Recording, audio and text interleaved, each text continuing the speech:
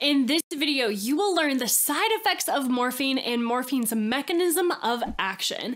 This is a super simple way to learn pharmacology faster and easier in nursing school. So don't worry, my friend, you don't need to figure everything out alone anymore for nursing school. We're here to help you every step of the way.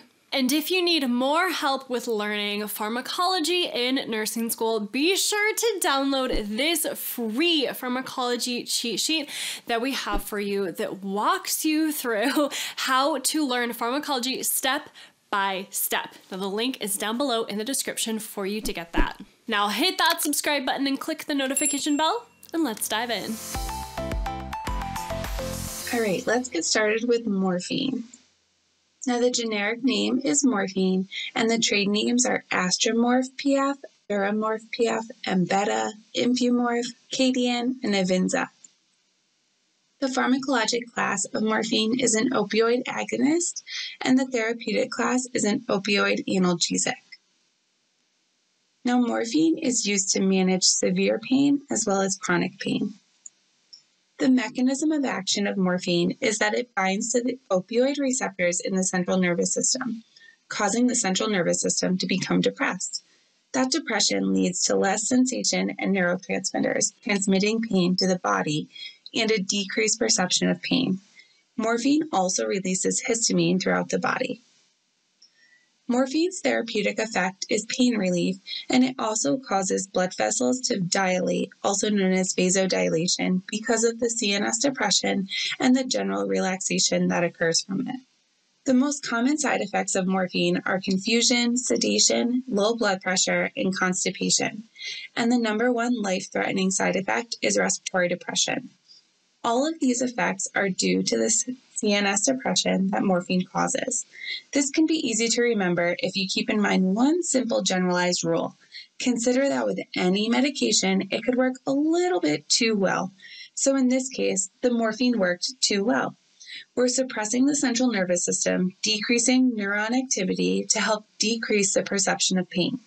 Therefore, if the medication worked too well, we would slow things down a little bit too much, and the patient may go into respiratory depression, be sedated, or have hypotension.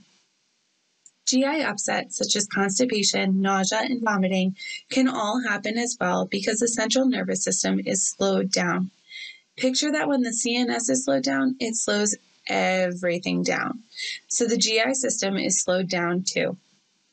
Hypotension can also happen because morphine is a vasodilator because of the antihistamine effect it has as well, meaning that it dilates the blood vessels and decreases the blood pressure. So we know that morphine is used to treat pain by causing CNS depression. So you'll want to make sure you assess your patient's vital signs, specifically their respirations, blood pressure, and heart rate. We want to monitor their respiratory status closely before and during treatment to make sure we haven't depressed their CNS a little bit too much. Before you give morphine, you also want to know that the patient's pain level is at a baseline and where we want to get it. You wouldn't give morphine if the patient's pain level is only, say, a 2 out of a 10. So it's super important to assess their pain level first so we have a baseline to go off of and know that we're appropriately treating our patient's pain level. Keep an eye on their mental status and continue assessing their level of consciousness too.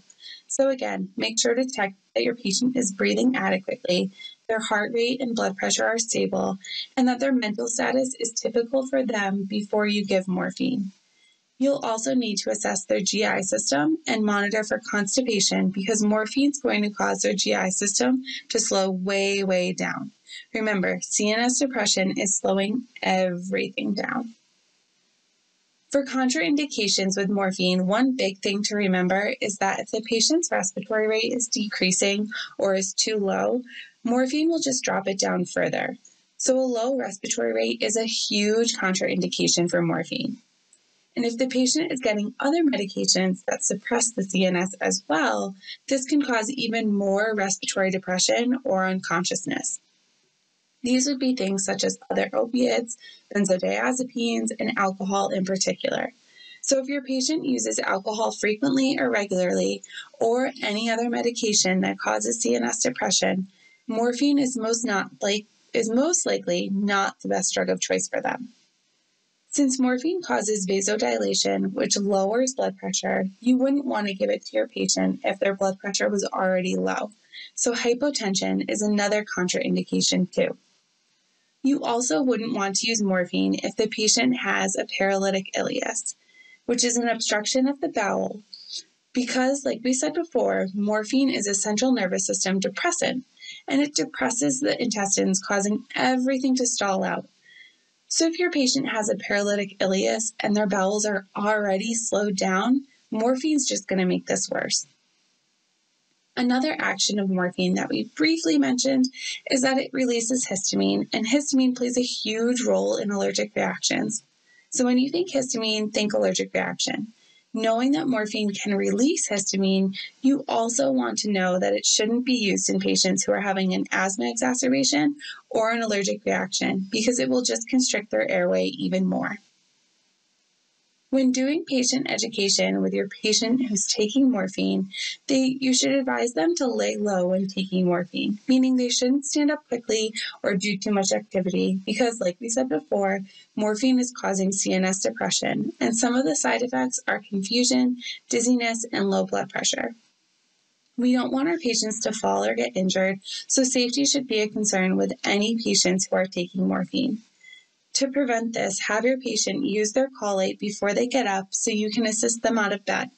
If morphine is something more long-term for them, they'll need to monitor their respiratory rate and blood pressure. You'll also need to advise them not to drink alcohol while taking morphine and to stay hydrated to reduce constipation. This will also help prevent low blood pressure as well. Remember, morphine is going to bind to the opiate receptors in the central nervous system, causing CNS depression. This CNS depression is going to cause everything to slow down. Be sure to monitor your patient's respiratory status closely, as well as thorough and frequent pain assessments. Now, if you want to deep dive into the other medications that you'll need to learn in nursing school, don't miss the medication database that we have for you inside the NursingSOS membership community. If you are frustrated because you have to figure everything out yourself in nursing school, don't worry. We will teach you everything that you need to know step by step so you can learn it faster and easier in nursing school. Now, the link is down below for you to check out all of the details. Now, be sure to like, comment, subscribe, and share this video with a friend, and check out the videos right over here so you can keep rocking nursing school and go become the nurse that God created only you to be. And I'll catch you in the next video. Take care, friend. Bye-bye.